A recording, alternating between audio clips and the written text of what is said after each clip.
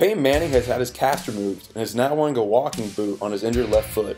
Manning has a tear in his plantar fascia and has sat out the past 2 games while Brock Osweiler has stepped in to replace him. Osweiler has played well in his 2 starts, leading the Broncos to victory in both matchups, and has raised questions for some about whether or not he should just keep the starting job. Manning says he isn't focused on that and told reporters, quote, "I haven't thought much other than about trying to get healthy. I'm going to try to get healthy so I can try to get back.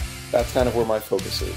Head coach Gary Kubiak insists Manning is still the starter and will step in for Osweiler once he's healthy, saying, quote, "We're totally committed to getting our quarterback, getting Peyton healthy, getting him back, and nothing's changed."